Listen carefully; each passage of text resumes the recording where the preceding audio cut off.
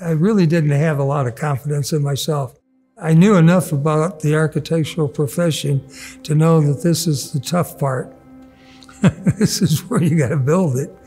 Well, now, 50 plus years later, it is the greatest opportunity I've ever had.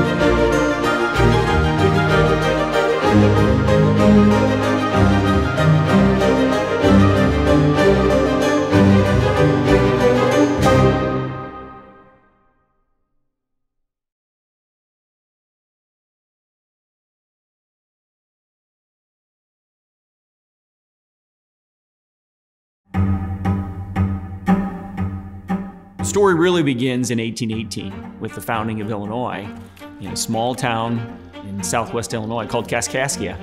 And that was our first capital city for 2 years. After that, they moved our capital city to Vandalia, which is essentially in the middle of the bottom third of the state of Illinois.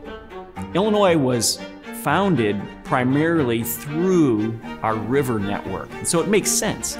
But as the state began to grow and that population shifted northward, there was already discussion in the 1820s of, access to government and how important that is, and maybe a new capital city would be needed. And while they hoped to wait at least 20 years in Vandalia before they would move it again, by 1837, they had decided to relocate the capital city to Springfield. And on July 4th of 1837, ground was broken and the cornerstone was laid, marking the initial building blocks of what we now call the old state capitol.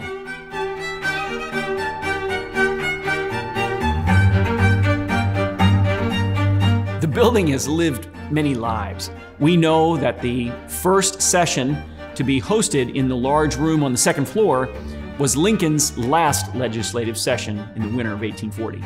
After serving as a state house from essentially 1840 until 1876, it then became used as the county building, and then even the county government ran out of space in the 1890s. So they actually raised the building to add a third level from the underside. So then it existed as a 3-story county building until 1966, when it was sold back to the state of Illinois so that it could consider building a shrine to Abraham Lincoln.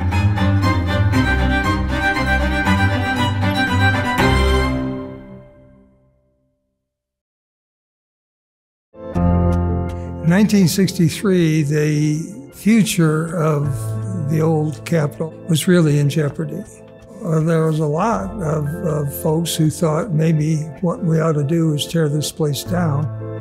However, fortunately, there are a few folks who knew of the history of this building, how important this building was. And when we look across our world, many countries have been impacted or torn apart by civil war over the years.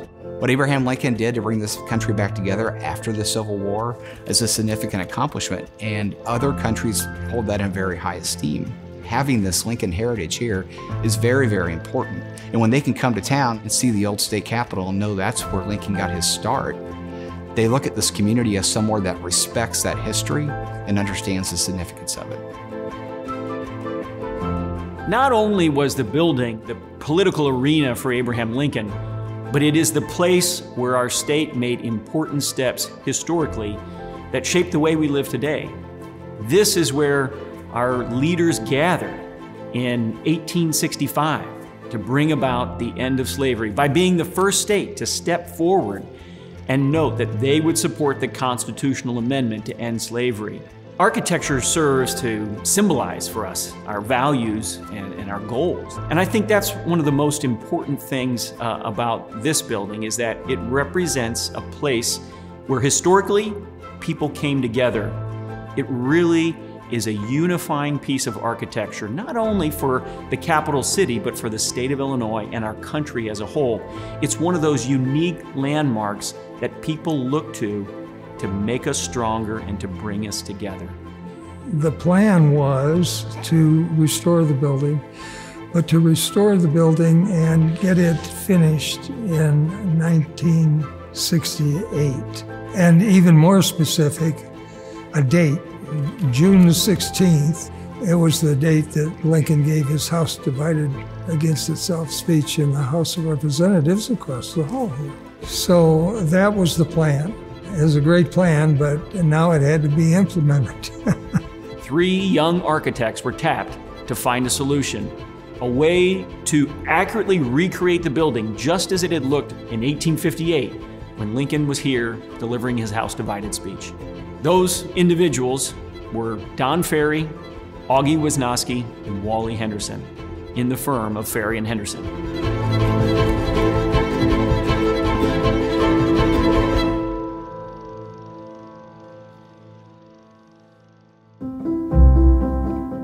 My name is Augie Wisnowski. I'm a Springfield native. Wally Henderson, he was also a Springfield native. Don Ferry was a Springfield native, so we were all Springfieldians in one little office. The conference table was a card table, and it had 3 chairs. And over on the other wall was a desk, a wooden desk, and on that wooden desk was a yellow IBM Selectric electric typewriter. That was our equipment. And then we had a drafting room, which was basically a closet, and then we had a closet. So there really wasn't much more room. So obviously, anytime Wally and Don met with anybody from the state of Illinois, they joined the Sangamo Club and went over there. We couldn't let anybody know where we lived. In 1962, I was 25. Wally was 7 years older than me, so he was 32. Don was 30. So we were basically kids.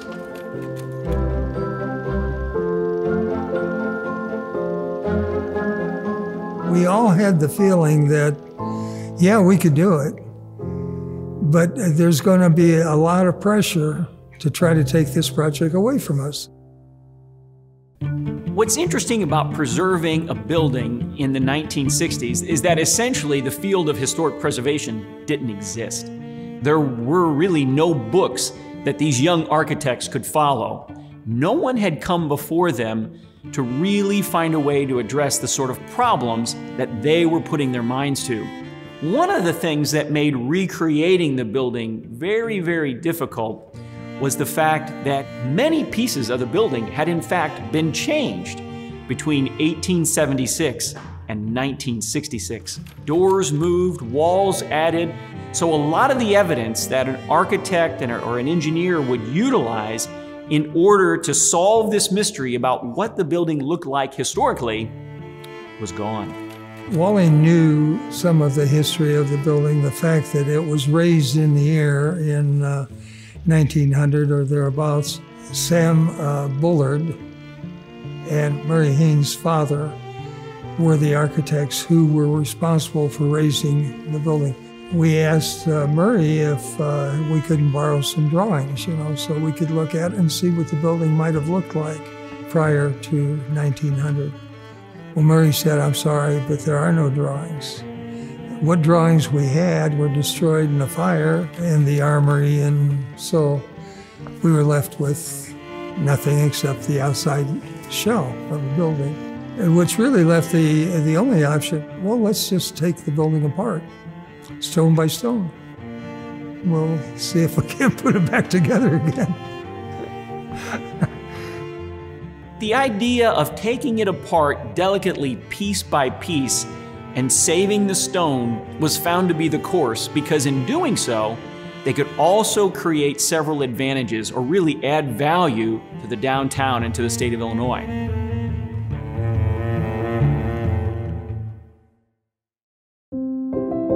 At first, we had our doubts. You're going to take this thing down stone by stone, and then that stone, 2 years later, is going to have to be put in exactly the same place that it was 2 years earlier. How are we going to do that and guarantee that that's going to happen? We developed a coding system for the stones. We identified the column, between each stone, the row, and then what course it was in. And that information was put on a little card, which went off to 5 different locations, in case everybody's office burned down or something. To help us understand the scale of the undertaking, we have to remember that the project was responsible for safely removing more than 3,300 stones, then taken to the Illinois State Fairgrounds, where they would be stored until it was time to bring them back into the exact location from which each of them were removed. The most important thing was the accuracy of doing a proper restoration. And we all felt that we had to be sure that we were right. The building began construction in 1837. So we tried to get all the documentation that we could get about the building in 1837. We had a page of a diary. He said, as he walked up the south portico and through the door, on his left was the auditor, for example, and then he described basically where the various rooms were, but not necessarily what their sizes were or anything else. One of the key pieces of evidence was an old Sangamon journal. They went so far as to put the list of building materials in the paper. And I'm glad they did, because that gave us some clues to how many lineal feet of Corinthian cornice. And from that information, we could decipher what the size of the room would be. We didn't know how close we were until the building was not occupied and demolition was about to begin. And what we did then was remove plaster from the walls to see if we could find out where an earlier wall might have junctured with these bearing walls. And that's when we found out and verified that we were right on top of it.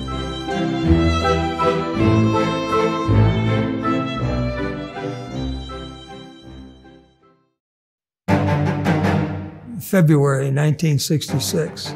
The demolition of the building was the first operation.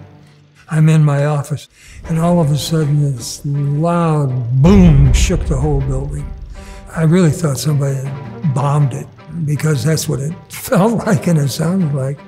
The first thing that contractor did, he was a Chicago contractor, by the way, so he didn't give a damn much. They cut the flagpole off.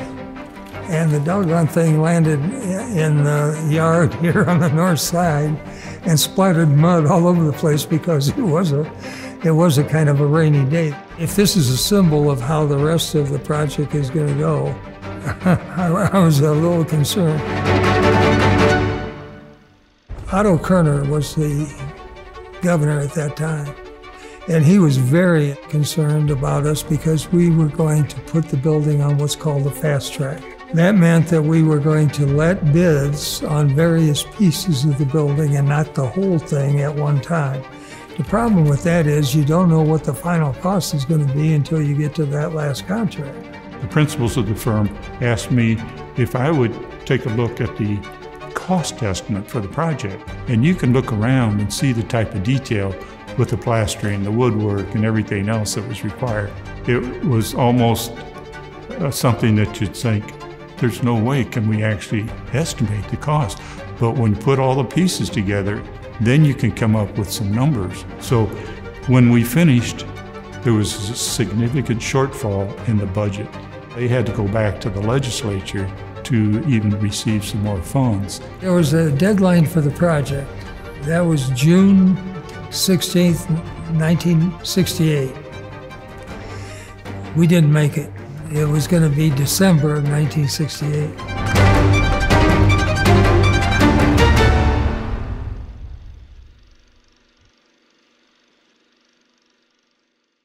So tell me what you discovered regarding the dome in the Senate. Oh, yeah, the dome. It was drawn as a flat ceiling.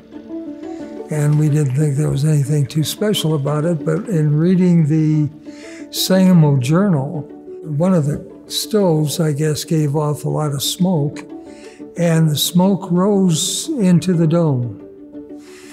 And he said, uh-oh, we have a dome.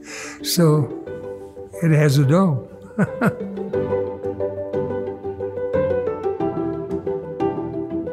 Under the architrave, there's a recess, and then every once in a while there's a circle. And that circle is very difficult to make perfectly with plaster. The general contractor at the time, the Evans Construction Company, and there were two Canes, Ed Kane and Ed Kane Jr. Ed Jr. came into my office. He said, Augie, these darns, they were plastering at the time. They're so hard to do. He says, can we use a cake pan? And I'm thinking, yeah, a cake pan. It's perfect. It's same size. Nobody will ever know. So he went, Osco's drugstore was open at that time, and he bought every cake pan they had. and we've got cake pans now. We made one oversight when we were coating the stones. The flat stones in the building were easy to coat, but we didn't give a code to the columns. We knew where the columns were, but we didn't put a north arrow on the stone to say, this is where it goes. So in order to identify which way was north, we had to find south, where the moss was. So we were able to put the stone in its proper position by identifying where the moss was. Gotta improvise. Competing interests came together for a real symphony of a project in regard to the old state capitol. There were people who wanted to tear it down and make room for more parking in the downtown area.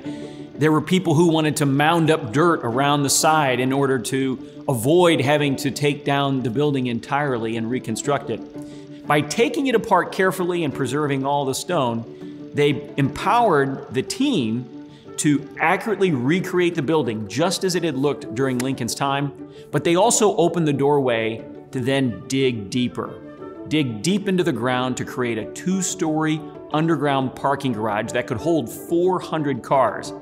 By finding a solution that met all the needs of the different voices, the architects truly did make this a symphony. The parking garage or the parking decks were added to the project after the restoration documents were finished, so that was kind of an afterthought. The depth was limited by where the shale layer was, and it was 25 feet below the ground, so that gave us 2 levels of parking. I think the creativity of the parking can be compliments to the engineering firm, Hanson Engineers, because the first thing would be, well, put in columns and slabs. And of course, then how do you plant grass on the tops of that slab? We had studied or got word that a tree would require about 5 feet of soil to grow. So our engineers, I have to give them full credit, Hanson Engineers came up with the idea of building a hyperbolic paraboloid, which was a 30-foot square with sloping sides supported by a single column. The site is 330 feet, so 11 of them figured nicely in there. We could get 3 cars between each column. And we had eventually a vase, if you will, for a tree. Another way of being creative about answering a problem. Here you have something very contemporary versus something very historic. in the same site. It was so progressive that the Department of Agronomy at the University of Illinois said our trees were going to be yellow and they wouldn't grow. So, no, that hadn't been done as far as I knew. But just to make a long story short, it worked out.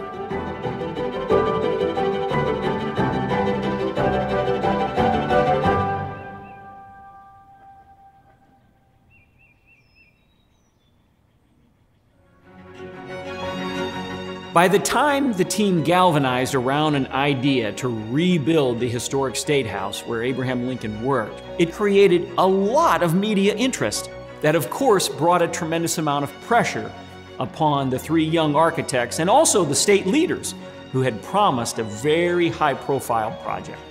You know, we didn't ask for the press, but we got it. It received the attention worldwide, essentially. Architectural magazines that I would receive separately that would be featuring this. St. Louis Post-Dispatch was doing features. These are the physical evidence of where this had drawn the attention of people across the country.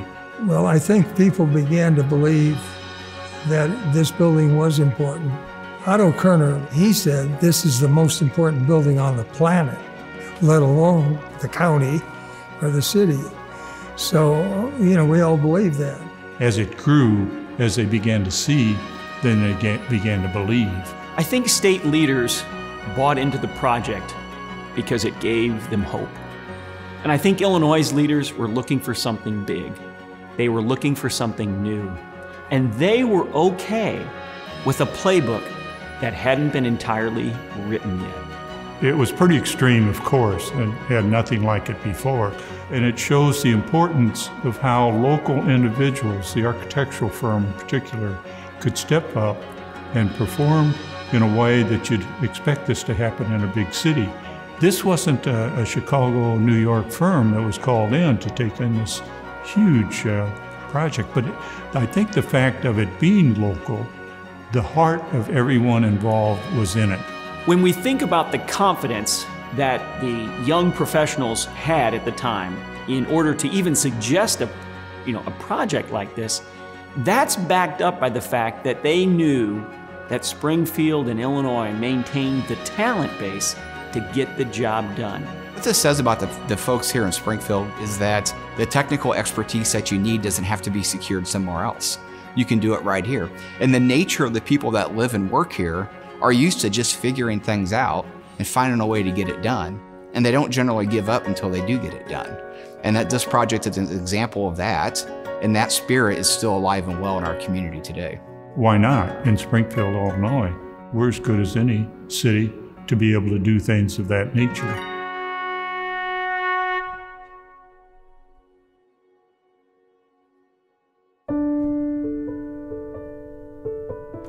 Following the reopening of the building in 1968, the building became an important museum in the cultural network of Illinois.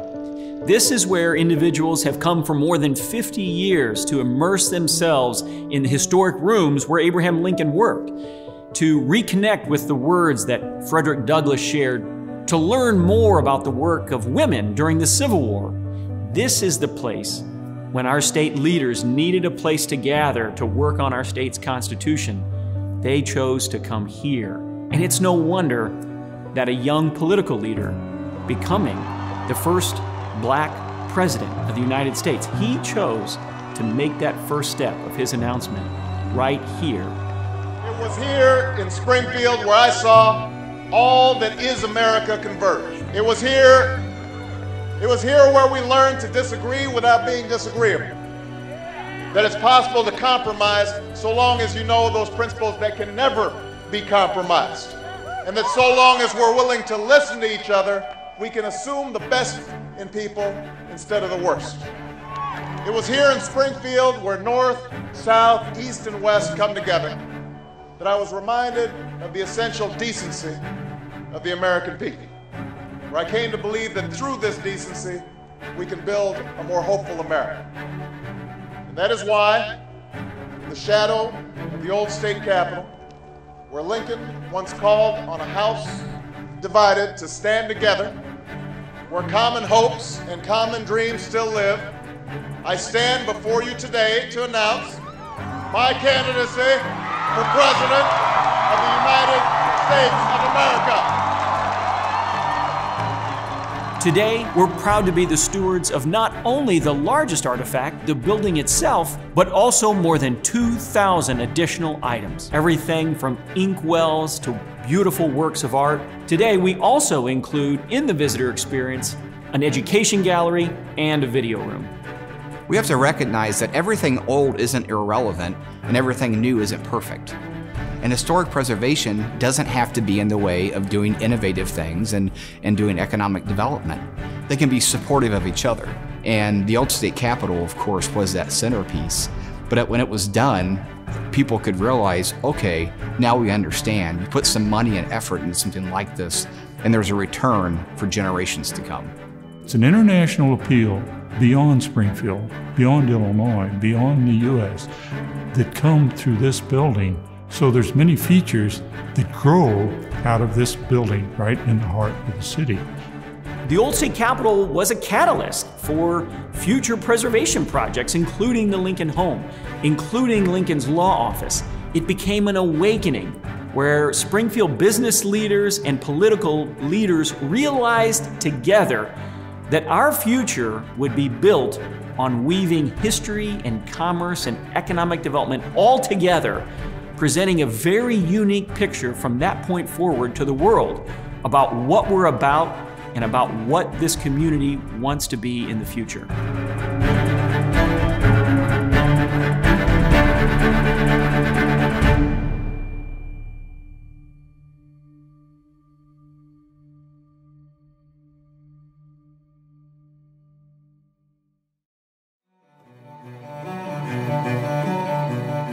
I have a tremendous sense of pride right now.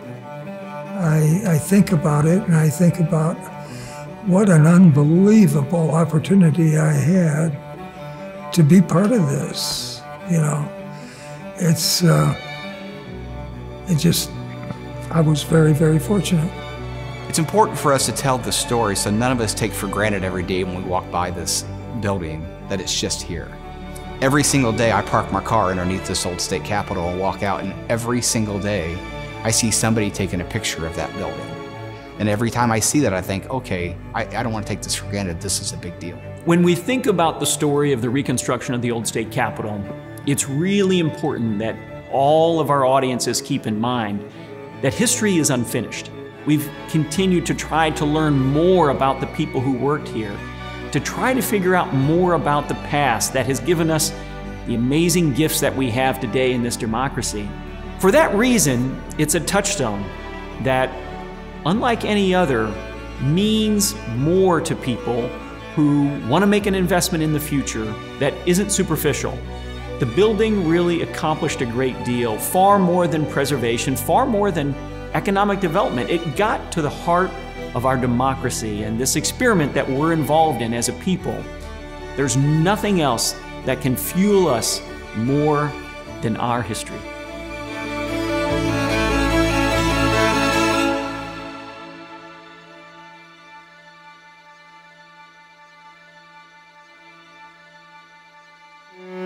Oh, golly, that's a question. What would it be like if this project never happened? I guess we'd never know, would we?